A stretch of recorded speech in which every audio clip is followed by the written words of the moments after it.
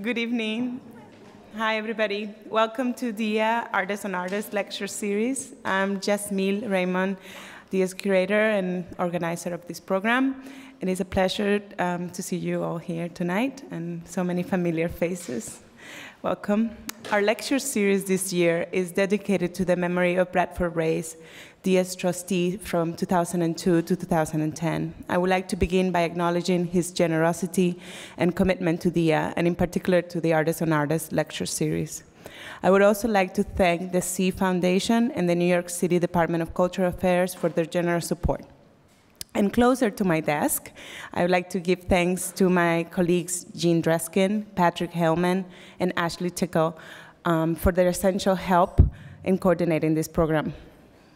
The Artists on Artists lecture series begins as an invitation, a very casual invitation, where we say to an artist, come and talk about a peer, a person that you admire that is in Dia's collection. And when I saw Daniel's work for the first time, I thought, oh, he's the right one. He probably can talk about Blinky Palermo.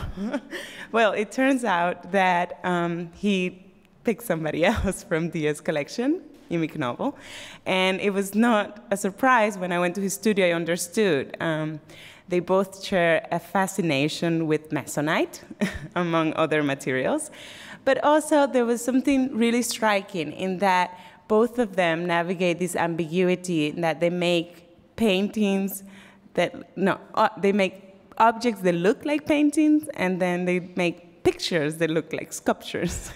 So it's really in this mind tour that both Imi and Daniel share more than just materials in common. And I was really seriously struck by our conversation in the studio and the things that it came from that discussion, in that it is fascinating to see a practice that today continues to ask very serious questions about what it is to make an object and how to go about making it.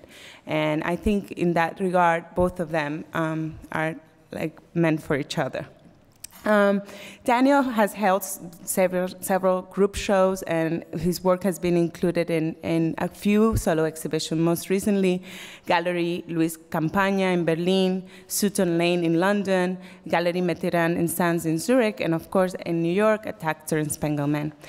He will be having a solo exhibition this winter there as well, and we're very pleased to have him early in the season to be our premier speaker for the Artists and Artists. So please help me welcome him to the night here. Thank you. All right. Thank you, Jasmine, and thank you, everyone at DIA, and thanks for coming out. And it's raining, and you came anyway, and it's Monday night. My talk this evening is called Imi at a 1-to-1 scale. Now, composite wood, also called engineered wood or man-made wood, includes a wide variety of derivative wood products. Engineered wood is manufactured by binding together wood particles or veneers using chemical adhesives such as urea formaldehyde resin. Now, in 1938 is when engineered wood became a trademark across industry, and it achieved this kind of generic, highly standardized status as a material commodity, or what would later be called specific. Now, with the rise of World War II, engineered wood became an essential war material, and you can see plywood is used to face this housing, and here's more military housing. And this use of plywood was ramped up and continued into the expansion of the suburban American suburbs, right? And now, the two main types, as mentioned, on the left here is fiberboard, and this is particularly Masonite brand fiberboard, and you're all familiar with plywood, on the right. Now, fiberboard is mostly made of sawdust and glue. And here's the manufacturing process. So this video is from the IKEA factory. And you can see the logs being loaded. And the very first part of the process is these logs are just fed through a giant wood chipper. And IKEA makes a lot of Billy bookcases, it seems. The next step is to combine these wood chips with sawdust. And they're building chipboard. So it's a little bit different than masonite. Here's a nice little sawdust rundown I thought you guys might appreciate. The next step is to dry out the composite wood. And here it's heated up to 800 degrees. And then the resin is mixed together. And here's, you have the formaldehyde, the water, ammonia, some hardener. And all of it is spun around at very high speeds because they want to coat every single particle of the chips with resin, so that when it's compressed, okay, it adheres together and here it's compressed to about 2 inches into these massive boards. And the second to final step is they're loaded onto this giant conveyor belt to cool down after this intense process. And finally, they're cut and shipped off, okay? The result is a board with a kind of all-over composition and here is chipboard, thanks. Here's chipboard, and here's a close-up of masonite. Now, plywood has a very different relationship to nature and is kind of much more precise in a way. And you can see from the very beginning they measure the logs and they choose logs specifically. And so when they're loaded onto this conveyor belt, they're not put through a chipper, but instead they're shaved. Okay, so all the bark is taken off. Okay. And they're turned into kind of perfect logs, okay, ideal logs. And let's see, after this, this part I really like. They're these massive steel blades cut it down to 8-foot lengths, okay? But the most amazing part of the manufacturing process is something called a peeler. And what happens is the logs are spun around at incredibly high speeds, and a blade comes and just slowly gets closer and closer until it shaves the entire log into one long sheet. And here's an illustration, right? So this massive blade comes out, shaves it into this really thin sheet, which is, you know, the thickness of cardboard. But the reason, or what kind of an amazing result of this, here's one more shot. So an amazing result of this is that it keeps the wood grain, which is structural. And if you then glue these sheets of wood grain at 90 degrees to each other, you get this incredibly durable, strong, really three-dimensional material. Now, to kind of understand masonite and plywood better, let's compare two works from Dia. On your right is Donald Judd's Untitled from, what, 1974? 1976. And on the left is Imi Knoebel's Room 19. Now, like many of Judd's other works, Untitled is a set of 15 boxes of equal proportion, each a variation on a constant form. And in his landmark essay, Specific Objects, which many of you are probably familiar with, Donald Judd describes his choice of industrially manufactured materials as being simply materials: formica, aluminum, cold-rolled steel, plexiglass, red and common brass, and so forth. They are specific. If they are used directly, they are more specific. There is an objectivity to to the obdurate identity of a material. Now, for Judd, leaving this plywood raw, leaving it exposed, okay, allows it to be more direct and specific, but it also allows us to understand plywood as a three-dimensional thing, right? So you can see in the construction of the work that the plywood is exploited for its structural integrity. The particular characteristics of the material actually dictate the form of the work. Right? Leaving the work unpainted allows us to clearly understand that the work adheres to a strict ethic of truth to materials. Now, the other reason to leave plywood raw, okay, is that it establishes a relationship to the scale of the viewer. Here in my little illustration I made, on the right is a cube made of masonite. On the left is a cube made of plywood. Now this could really be any scale. It could be as large as a monument, or it could be as small as a die that you hold in your hand, whereas this automatically, from the start, establishes scale. So here's another view of that illustration. I spent so long making that. but don't you always picture Jacques Tati like walking through Dia? Anyway. All right. So if you're not familiar with Room 19 on permanent display at Dia Beacon, it is a work comprised of 77 elements, each constructed primarily of masonite brand fiberboard. There are panels, boxes, structural supports, and a variety of other polygons. The shapes in Room 19 vary in scale dramatically. Here you can see some of the smaller parts sitting on top of other parts. Many of the shapes in Room 19 resemble paintings or sculptures that have yet to be made. Some objects look like plinths or pedestals or platforms. Others look like buildings or tombstones or ancient tablets.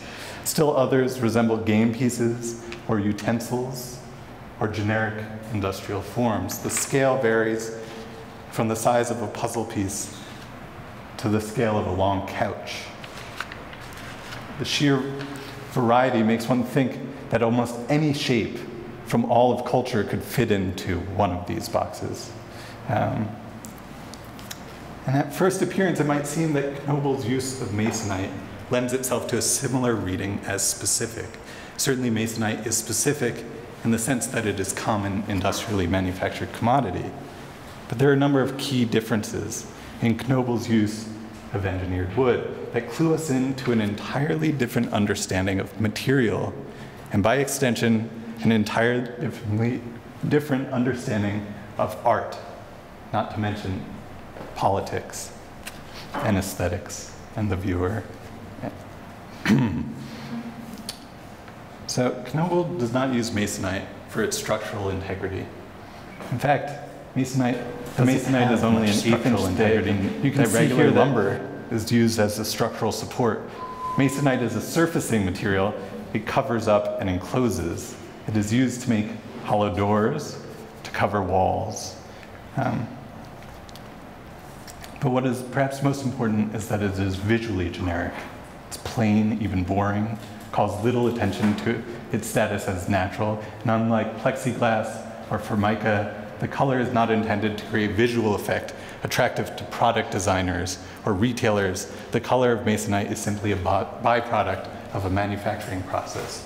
It is designed to be painted over.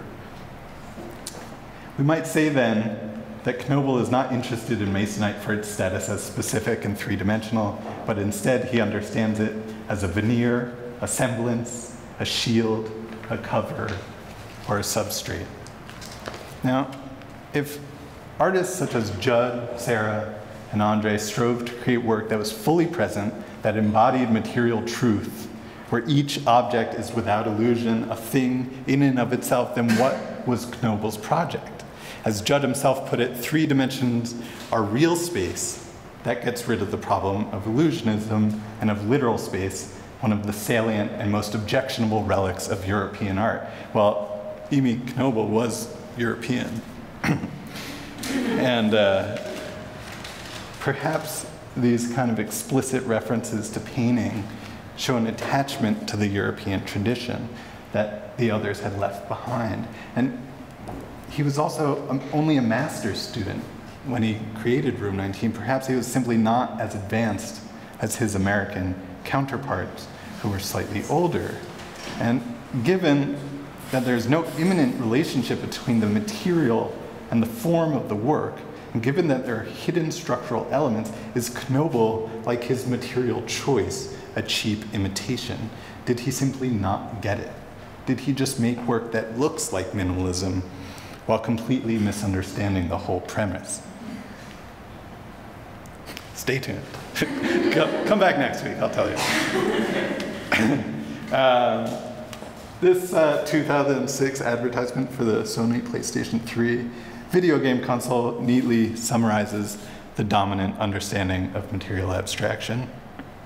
On the one hand, you have the analog chess piece lying prostrate on the floor, a victim of the specifically analog conditions of gravity and physical reality. It is without a doubt a three-dimensional thing. It's material, right? In direct contrast to this, you have the ominously floating black box, a digital device containing unseen secret powers. It's floating, vertical, dominant, weightless, virtual.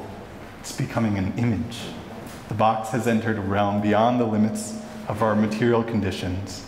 The box is transcending into pure geometrical space. It is an idea, a logo, idealism. Now, my kind of illustration, in minimalism, you would have the black box on the floor, painting on the, well, you get the idea.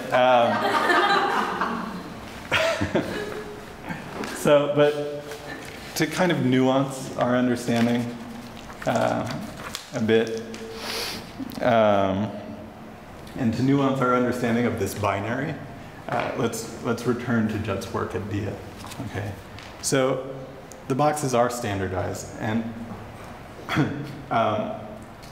you have this kind of logic of Fordist production, right? And it appears as though no human could have possibly crafted these perfect boxes. They are just one thing after another, as though they've rolled off the assembly line like so many brand new shiny Cadillacs. The boxes are standardized, and one would assume that the size of the box has a direct relation to this, right? To this mechanical assembly line manufacturing process. One would assume that the material dimensions, too, are dictated by industry standards. But of course, as we know, none of this is true. Boxes are not made in a factory. They do not adhere to standard material dimensions. They are not even the result of any division of labor whatsoever. They are made by single, individual, highly skilled craftsmen who Judd contracted. Now, what were these craftsmen contracted to do? What they were contracted to do is to create a perfect image of Fordist factory production. This is why Judd had so much trouble producing the work. He notoriously had to send the work back because it wasn't perfect. And what were Judd's standards of perfection? It had to look as though nobody had touched the thing. It had to give the illusion that it was a machine made. Now, this in no way devalues Judd's work for me. Judd's stagecraft was necessary. Actual real-world manufacturing is messy and prone to error and glitches. Just look at all the recent product recalls. Perhaps the ideal conditions of perfect factory production could only have been staged. I'm also fascinated as to why and how this solution was constructed. And I'm particularly interested in the fact that even though I know all of this, even though you, all of us, have known all of this, when I'm in front of these boxes, I suspend disbelief. They're still perfect. Now, the reason Judd's boxes had to be perfect is the work has to be perfectly mute. Errors or glitches in manufacturing would have become sites of potential meaning.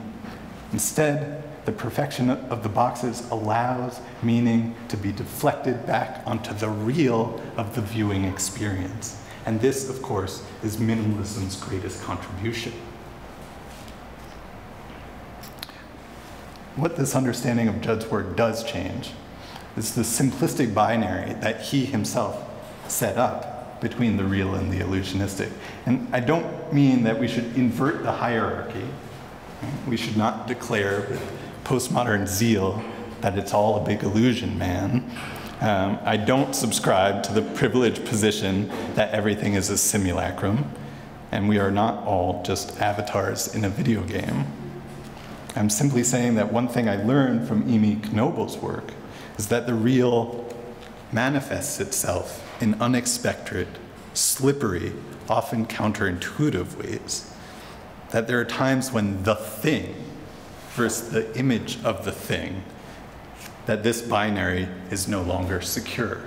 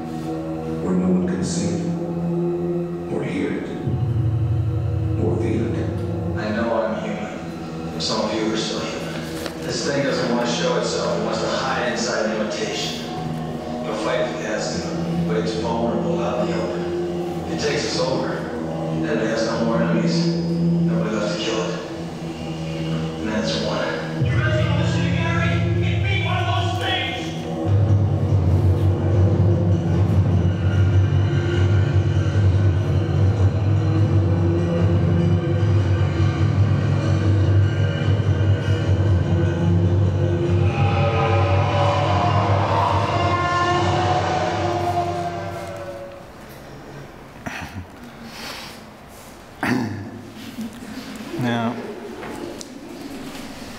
what Knoebel discovered in room 19 is a parasitic alien capable of perfectly imitating its victims. To name just a few of these victims, there's painting, sculpture, the artist's studio, architecture, and the classroom. But perhaps, I can't read that one. But perhaps it is the museum that is the warmest place to hide.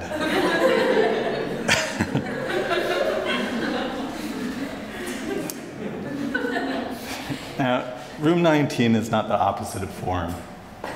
It is not what Robert Morris called anti-form. It is not material strewn about or a blob which collapses under the force of gravity. To quote Kurt Russell as R.J. McReady, the thing doesn't want to show itself. It wants to hide inside an imitation. Room 19 hides inside existing forms only to kill them, evacuating them of all meaning. And where does this thing come from? As a clue, we might look to a series of 54 images that Knoebel has exhibited alongside room 19. The title translates as Starry Sky. It is a series of photographs of outer space. On each image, Knoebel has hand-painted a single star, succinctly conflating outer and inner space.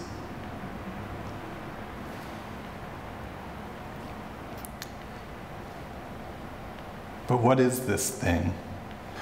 What is this thing that does not want to be seen, that hides inside an imitation?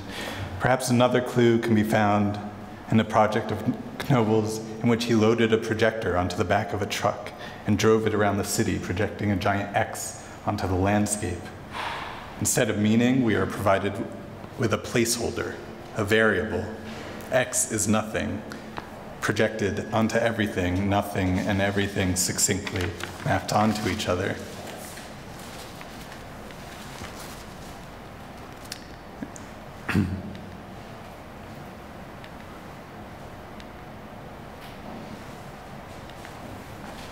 And yet another clue as to how the thing manifests itself might be found in a series of works with the wonderful title Sandwich.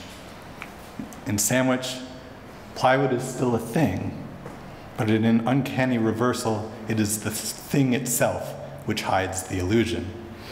For Knoebel, plywood is not specific, but psychedelic. The manufacturing process of plywood, in which a wood log is peeled, creates a pattern of wood grain that repeats every 360 degrees, right? So every time the log spins, you get that same repetition of where the branches once were and of the wood grain. The natural grain of the wood is enhanced, while at the same time the panel looks like an image of wood, as though a photograph of wood grain had been printed multiple times across the surface. Plywood is psychedelic in the sense that the grain has swirly repeating patterns, but also in the sense that one is seeing something that is not fully present, nature as an image of itself. Yet, Sandwich is not an image. If framing is typically meant to separate an image from its context in order to enhance illusion, the painted color along the outer edges of Sandwich does the opposite. It induces a heightened awareness of context. This is reiterated in the exposed mechanism of installation. The hanging hardware breaks through the surface of the picture plane. This not only establishes the objectness of the artwork, but emphasizes that the work is composed of layers, layers of veneer, which are not glued together, but are simply hung on top of each other. It emphasizes that there are layers of the sandwich which are hidden from view. And in a final reversal of thing and image, the outer edge of Sandwich glows in the dark. It's a weird move, but one of the best glow-in-the-dark paintings ever, really. Now, when the lights are shut out, the thing reveals itself, but as a frame.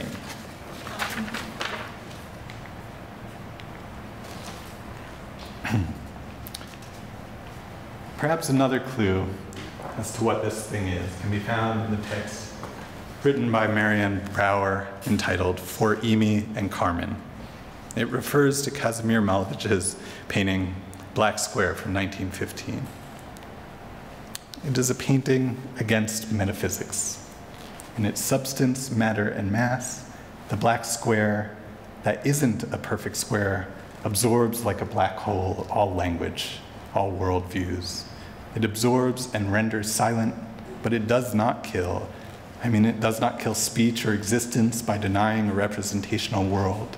For by its counterpart radiation, the white nothingness suddenly opens up to us. Like an explosion of the eye, the existence of another logic in which everything paradoxically lives and lives therein. Because the painting is so precise, because it isn't the rendering of the thought of the square, it's not a geometrical abstraction, it is a reality. It is a world seen, not a mathematical, idealist, immaterial painting of perfection.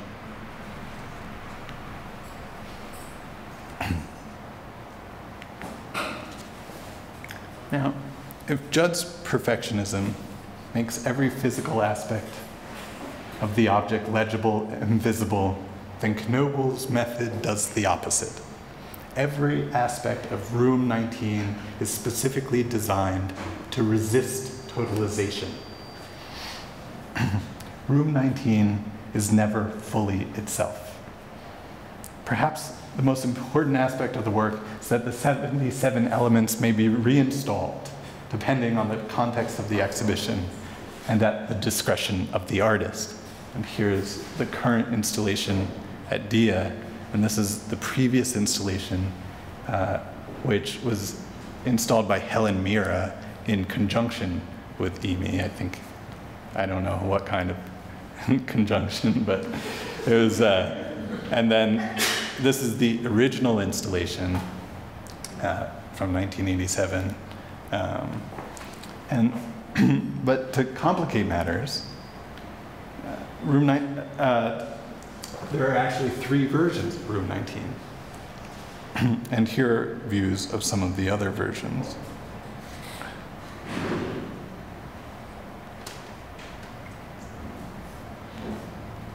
This is the recent installation, right? It's recent.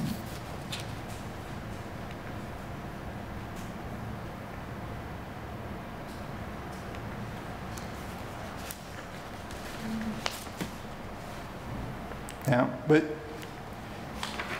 even if we were to limit ourselves to speaking about one Room 19, say the first iteration which resides at DIA, the boundaries of what constitutes the work remain elusive. This is evident in the fact that we are never shown the entire work. In every installation view I could find, there are some elements that are hidden. There are elements stacked on top of other elements. It is work that refuses to fully disclose at the same time that it overwhelms with an overabundance of particulars. Instead of totalization, Room 19 offers an accumulation of fragments. Instead of an aesthetic specimen that we can dissect with the tools of disinterest, we have a set of variables with no clear distinction between inside and outside, visible and hidden, image and thing, artwork and context.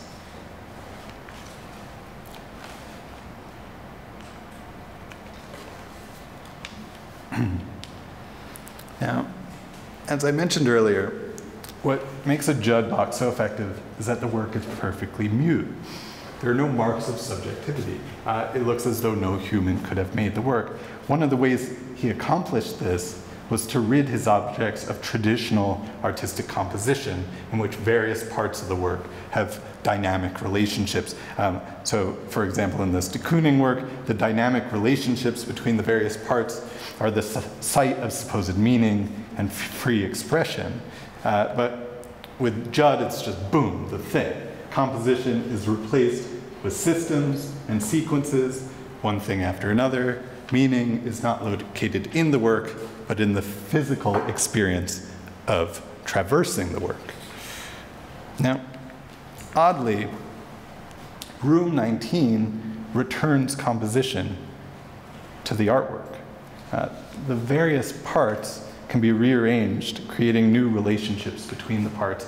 And there's seemingly no system. The arrangements are just based on subjective decisions. It's not like a silhouette where you have the instructions on how exactly to arrange it.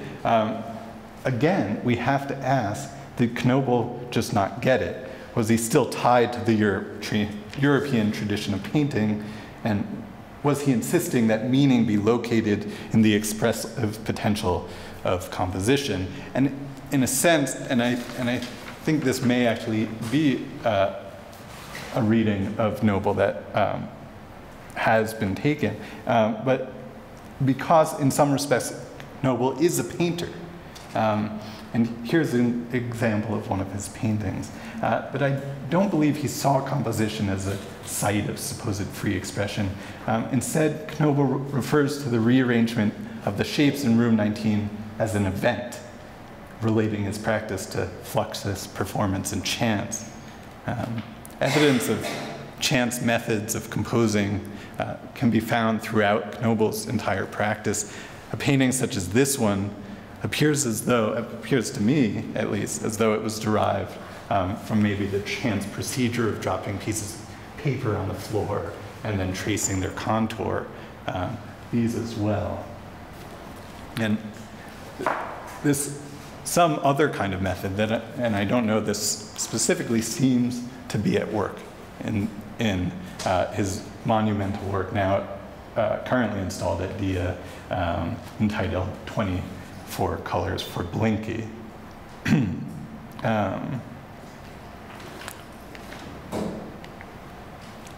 There's also his superb anti-compositional work entitled Gento Room, in which shapes are simply piled up as though they are waiting to be composed. here. This is unbelievable work.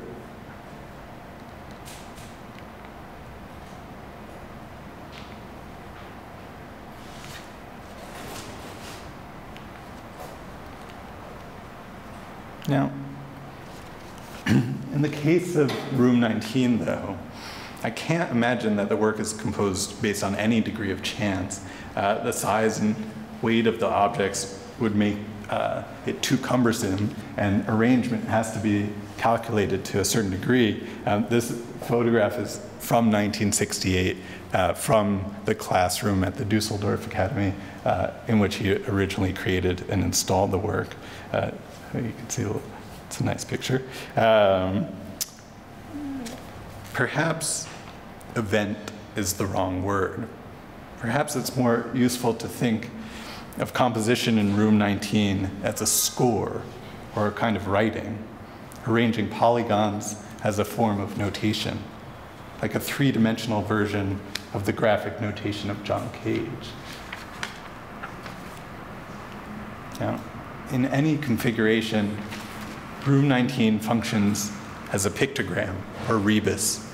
The word rebus comes from res, the Latin word for things. Here the things are set down as a code to be deciphered. Yet without a key, we are left only with evocations, implications, and fields of connotation. Rearranging the elements produces new meanings. One arrangement creates a storeroom, another resembles a stage set, another a game board, a monument, a graveyard, a trade show, museum, studio, retail store, classroom, factory, data graph, architectural model, sign shop, or storage room.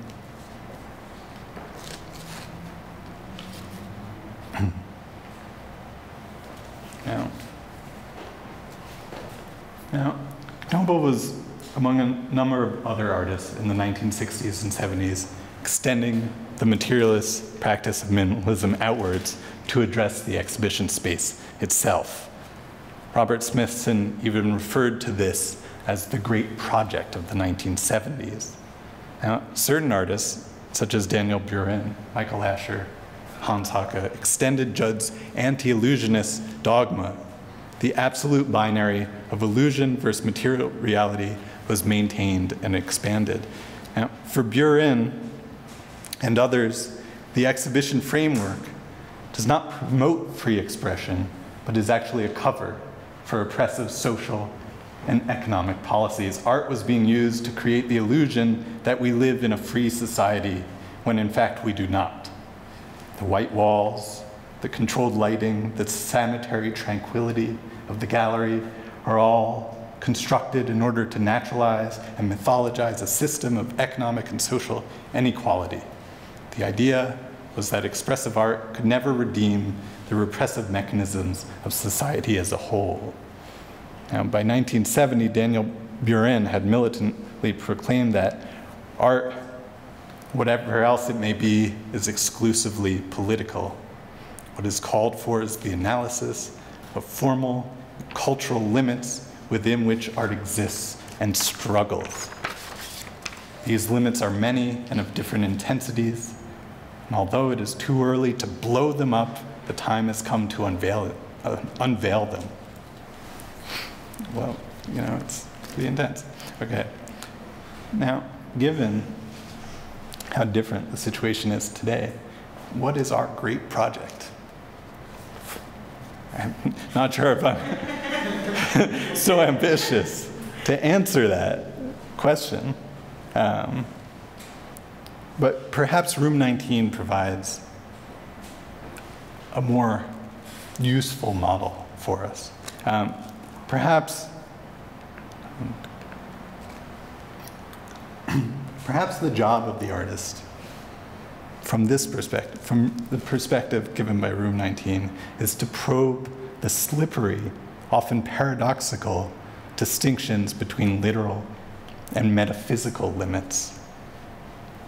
In room 19, the gallery walls are not an obstacle to freedom, but an absolute limit. The history of art and objects, of culture itself, define the boundaries that can never be passed, overcome, or blown up. Through Room 19, we understand that there is no outside of culture, there is no space beyond the object or beyond commodification. You can't just pick up and go to Marfa. And in some respects, Room 19 is a Kafkaesque nightmare in which we are trapped inside the institutional framework, and it is trapped inside us. It is a space of totalizing interiority mapped onto the exterior. In a sense, Room 19 recenters the subject, but at a steep cost. The institution and the viewing subject collapse upon each other as in a hall of mirrors. We are trapped inside an isolation chamber, an infinite loop of echoes and repetitions. Yet, what redeems the work, for me, is the strange texture of the experience in front of it. No aspect of the work ever sits comfortably as an image of a thing or as a thing itself. Room 19 is that strange space between our literal and metaphysical limits.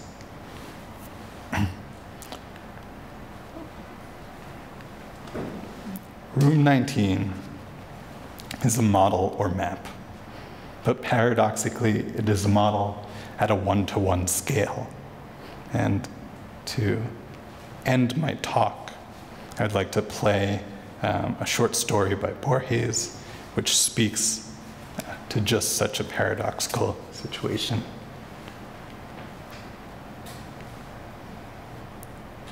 Del rigor en la ciencia.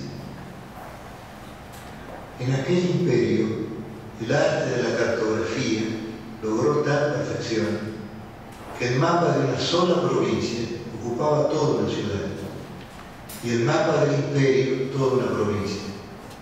Con el tiempo, esos mapas desmesurados no satisfacieron y los colegios de cartógrafos levantaron un mapa del imperio que tenía el tamaño del imperio y coincidía puntualmente con él. Menos adictas al estudio de la cartografía, las generaciones siguientes entendieron que ese dilatado mapa era inútil y no sin impiedad lo entregaron a las inclemencias del sol y de los inviernos. En los desiertos del oeste perduran despedazadas ruinas del mapa, habitadas por animales y por mendigos. En todo el país no hay otras reliquias de las disciplinas geográficas. Thank you very much.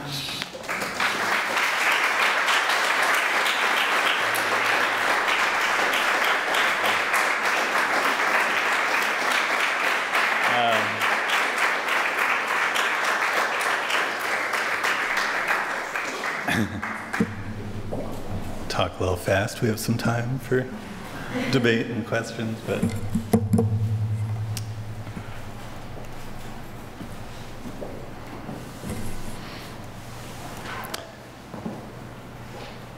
so, Daniel, do you really think the great project is blah?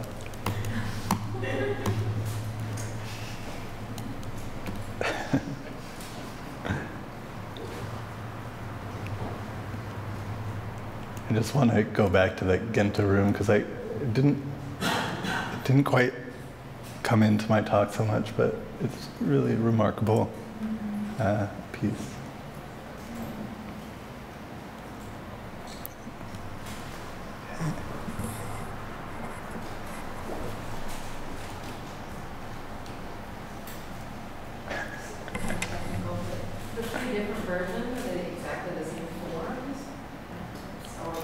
Different numbers of parts, and actually one of them also has a giant glow-in-the-dark part to it.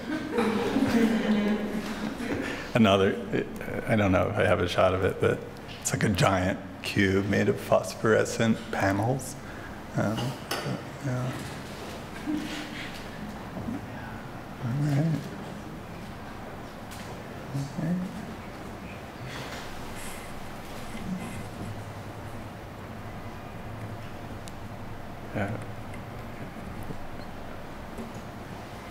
I actually feel like I've entered a hall of mirrors. Okay, thanks very much. I've always read the thesis being related somehow to Joseph Boy's classroom next door, room 20, and you talked about the relationship to specific objects and specific materials. Obviously, Boy's had his own way of looking at materials. And I don't know what, I always thought it's one room over and it must be some kind of remove of artistic position as well. That's a good question. What I didn't mention conspicuously with Boy's, and he was Knoebel's teacher in Lefcourt, and Boy's taught in room 20, and this was room 19, their studio, and part of the reason I didn't mention him was that every single essay or text I've ever read on Knoebel, it's like the first thing that's mentioned, like sentence 1. Student Joseph Boy, so I felt kind of bad for him. In a way, like, I'm sure he, used that, but I also wanted to give him his own. But no, I think maybe that, to me, Boy's is the mythologizer, and I'm interested in the materialist practice, and so that was another reason I didn't mention. But I think maybe there is some aspect that Imi took from Boy's that has to do with storytelling and paradox that maybe I don't quite understand, but it's probably there. He also actually that glow in the dark piece is called Battery, and Boy's had the felt pieces with the copper on top, which were called Battery. So there's some direct references to Boy's there too.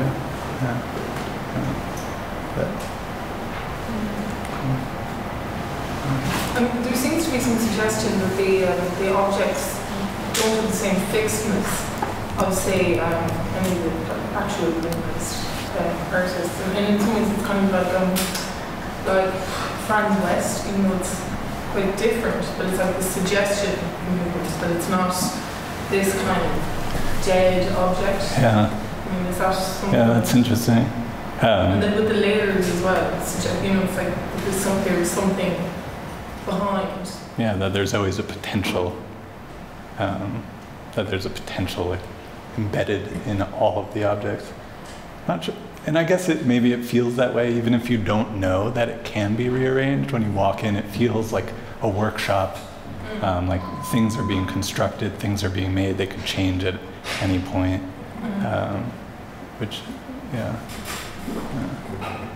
Which also maybe speaks to the kind of pointing towards infinity that's present that I tried to address. So, yeah.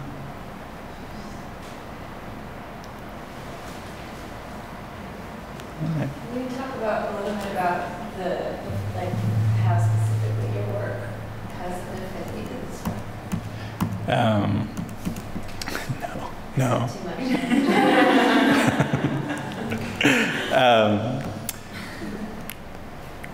I've been thinking a lot about sawdust.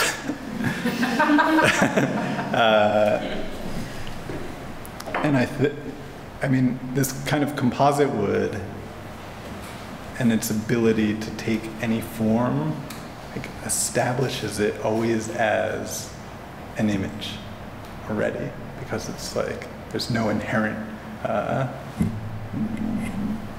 scale embedded in it. And I've also been struggling, and I only brought up kind of Buren, Haka, these guys, because I've been kind of struggling with my own notion of what are the politics of making art that addresses the space, the architecture, the literal architecture. Because the danger when you do address the architecture is that you're just aestheticizing institutional critique. Or worse, it's kind of like a moot point and you're rehearsing it. So are those the only two options for like addressing the context of the gallery? And I think Room 19 provides a model, another model where it's not, where the binary kind of collapses in on itself. But you know, but it's slippery and dangerous territory that I like to play in. So. Do you think that his work is funny?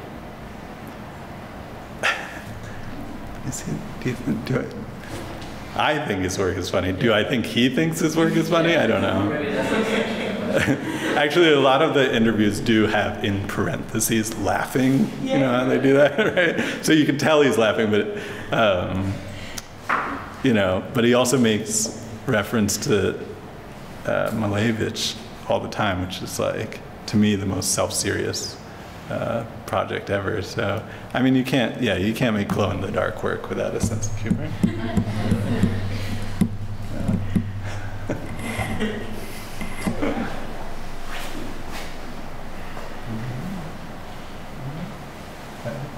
I say thank you, or are there more?